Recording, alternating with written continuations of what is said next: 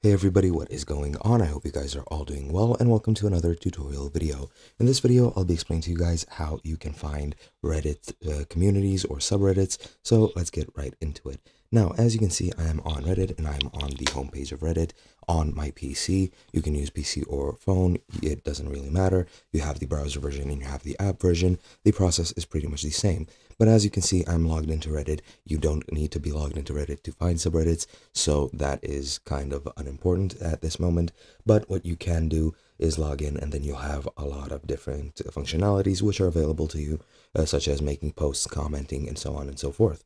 Now, once you're on Reddit, on reddit.com or in the Reddit app, what you need to do is literally just go to the search bar at the top and then you need to search for the subreddit which you want. Now, if you don't know which subreddits to go to, you will have some recommended if you just get on Reddit immediately, and you'll see some posts which are recommended to you, and you can just click on the subreddits which are in the top left of the posts, and then you can easily just go to that subreddit and join that subreddit. However, if you have one in particular, let's say I'm searching for Ask Reddit, all you have to do is go to the search bar and type in Ask Reddit, and once I do it, as you can see, the communities or the subreddits will appear, and you just have to click on them and you'll then be in the main page of that subreddit.